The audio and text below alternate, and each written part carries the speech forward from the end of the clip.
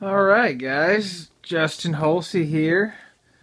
20-gallon long planted.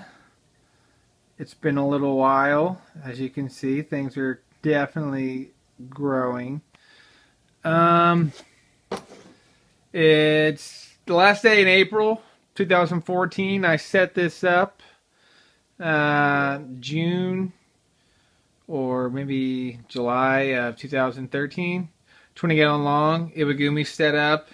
So I'm giving an update here.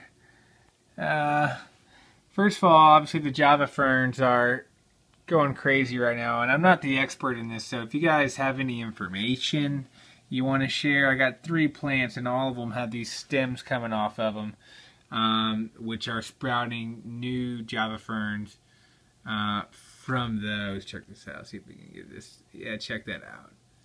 Look how long those are. That one, and then this one I have tied up. I'm trying to get it to grow to onto my rock there that does have some blackbeard algae going. I got a couple of Siamese algae eaters, which you might be able to see right there. They don't really ever come out during the day. When the lights are on, they're pretty much chilling. I bet the other one's back there. Yeah, there he is. So you can see I planted my Java ferns into the substrate, which apparently is not the right thing to do. But it's working for me. This one over here is doing okay. I'm getting ready to pull some of those dead leaves off, but it never sprouted anything. I got some dwarf hair grass back there that I planted originally that's growing pretty good. Over here as well, again, I got some algae and stuff on there, but I'm working on it.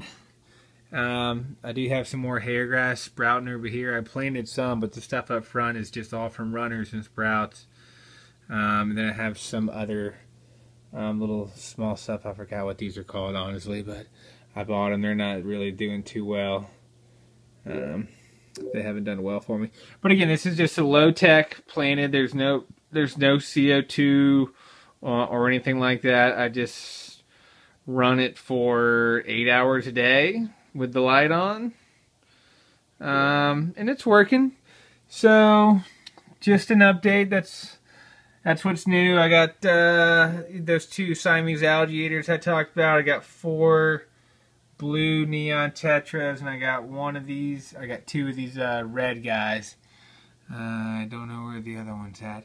I have a couple of ghost shrimp in here. They come out whenever I feed. And then I have a whole lot of snails. A lot of snails. If you look around, snail, snail, snail, snail. Sometimes they're even on the filter. Yep, there's a snail on the filter. I'll catch them crawling up here.